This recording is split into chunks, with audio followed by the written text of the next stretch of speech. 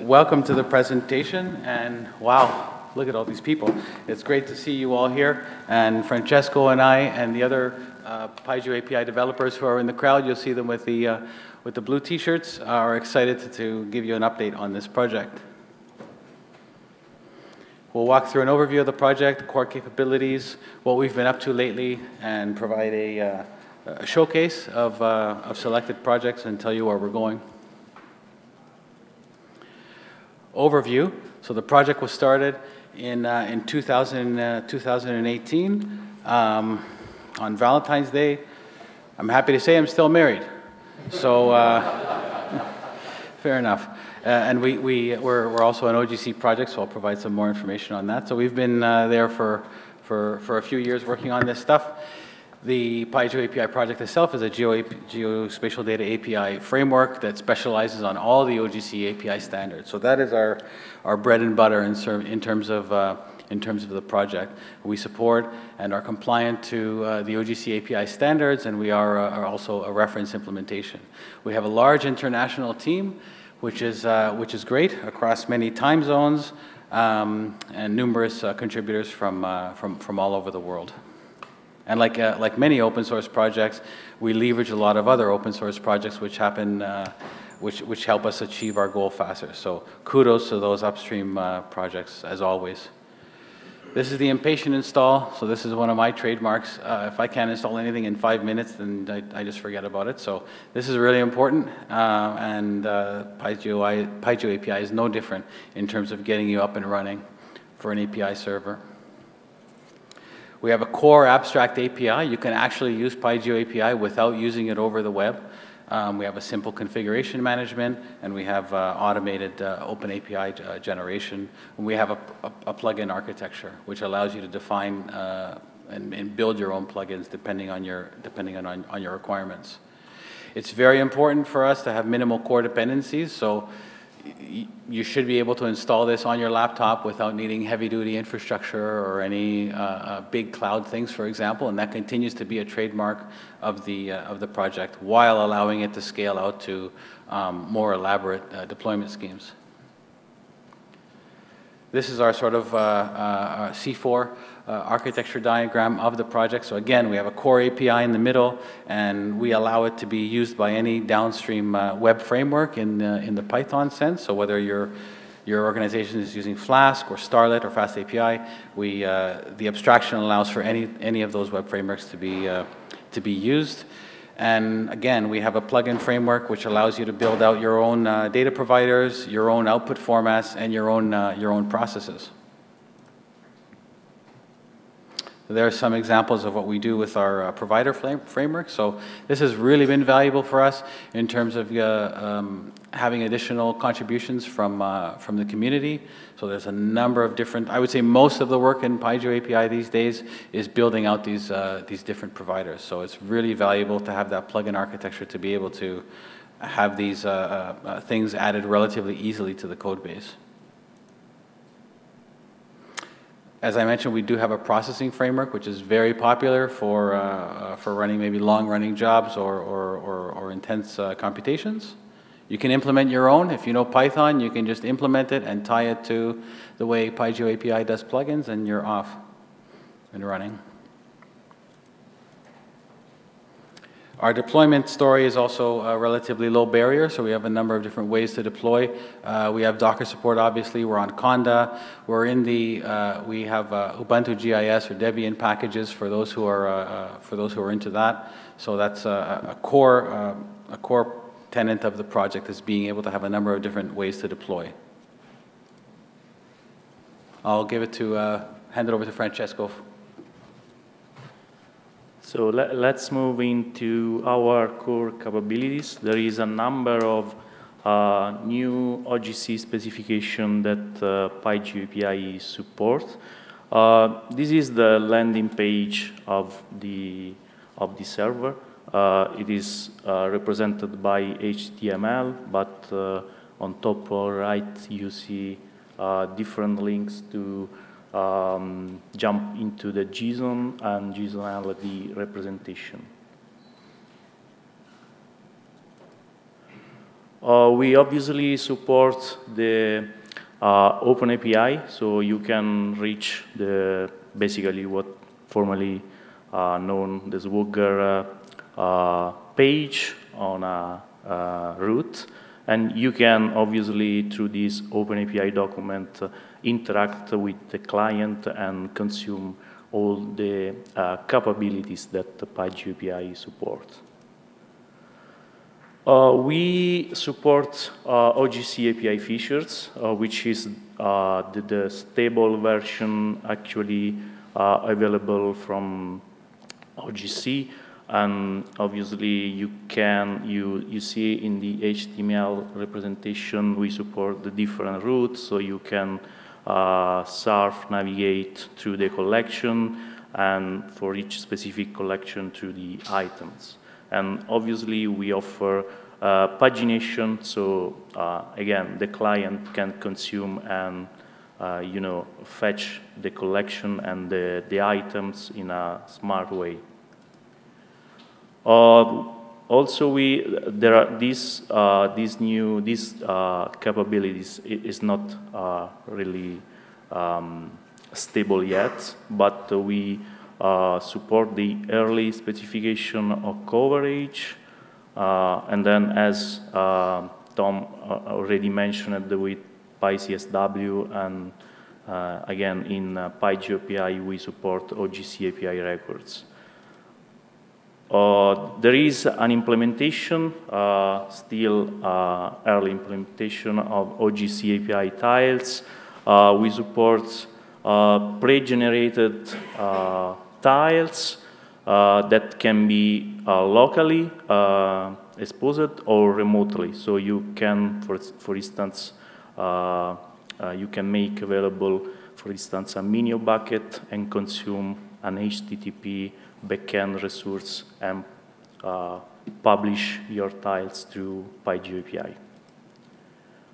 We support again processes, as Tom already explained it.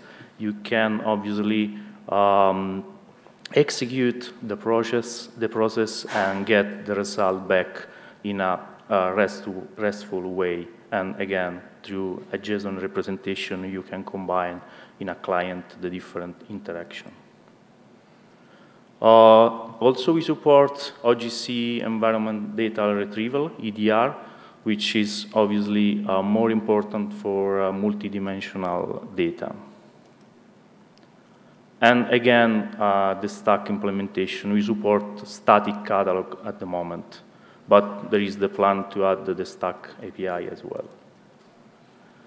And finally, you can customize the pygeoapi HTML rendering with a template mechanism that pygeoapi offer.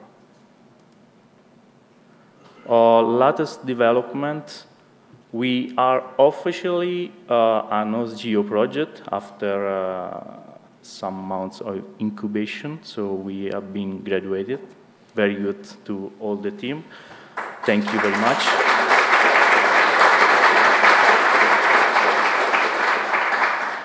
And this is quite important.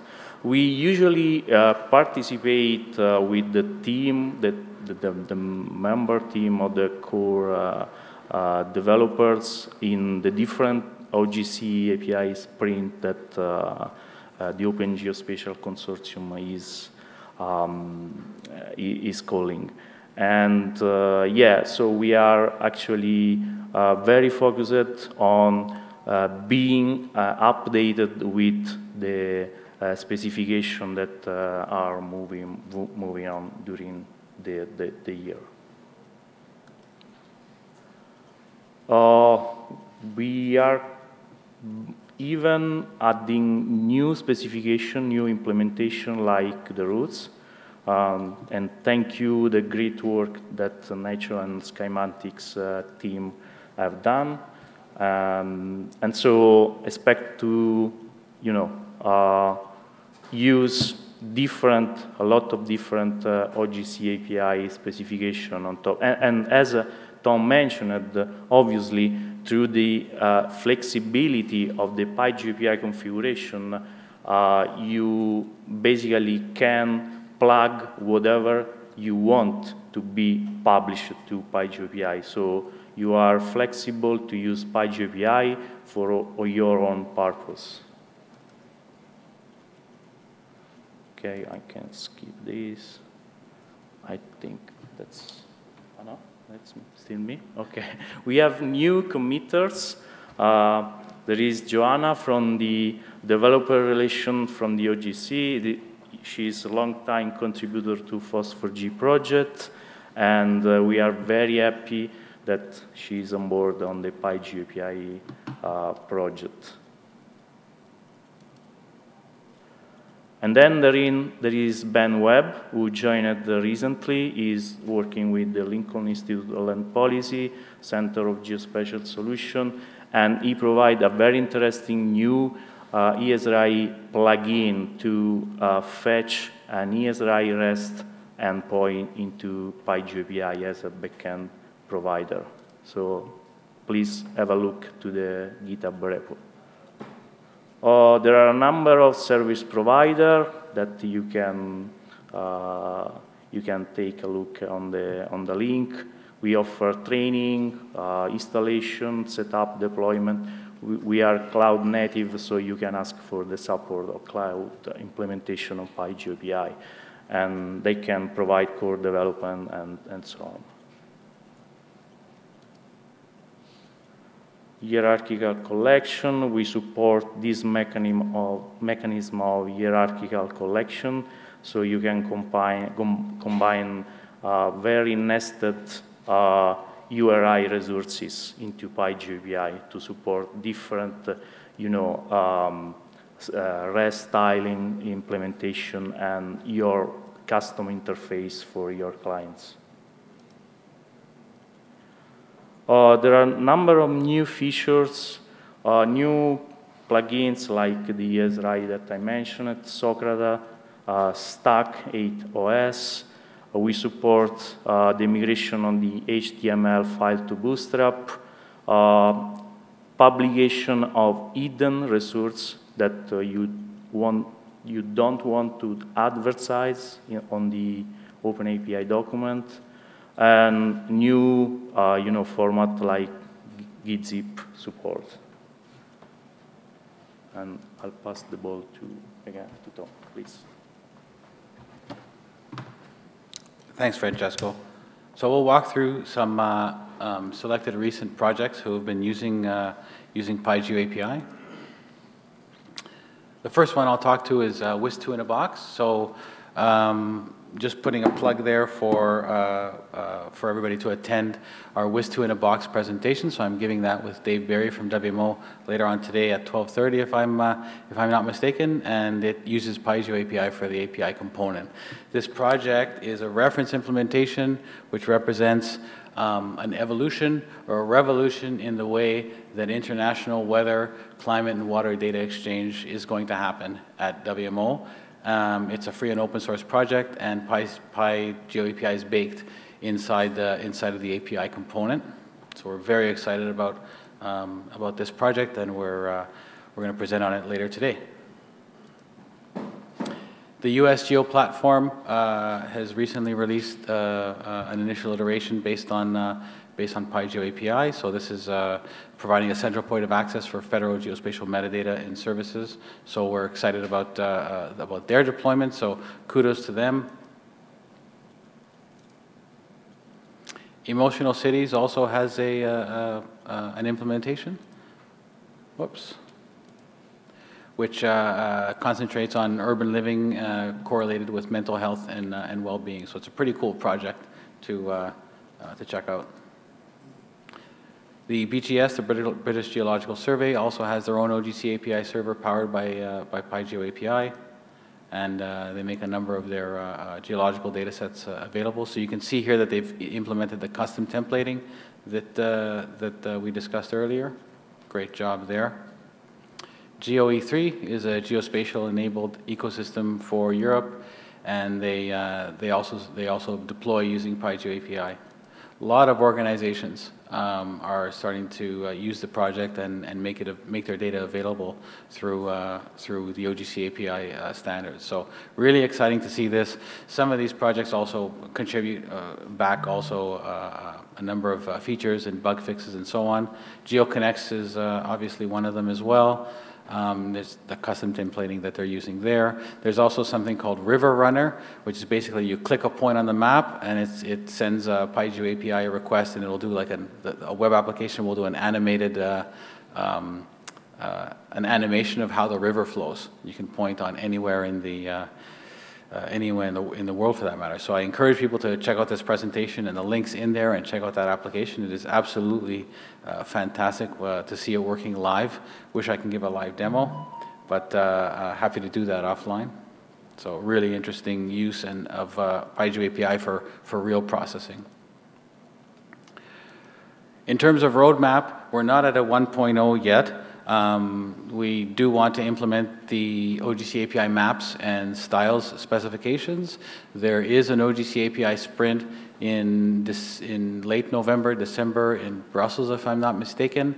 So our target is to implement those specifications at that sprint. We do have a little bit of refactoring to do. So with any project that has a high amount of contributions and a lot of implementation, you do have to step back once in a while and do some refactoring, and we do want to do that with the API.